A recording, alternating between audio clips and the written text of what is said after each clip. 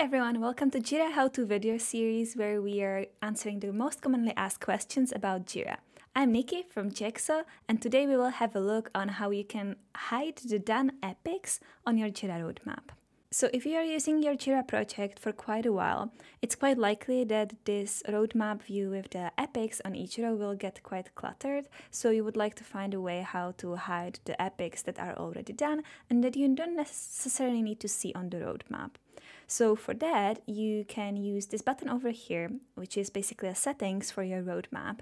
And here you can either select to hide all completed epics. So if you click that, you will see that the epic that was already done disappeared. Or if you would still like to see some done epics, but just for some period of time, then you can use this button over here, and you, for example, can select that you still want to see the epics that were done within a month, but if it's more than a month, they will be hidden from the roadmap.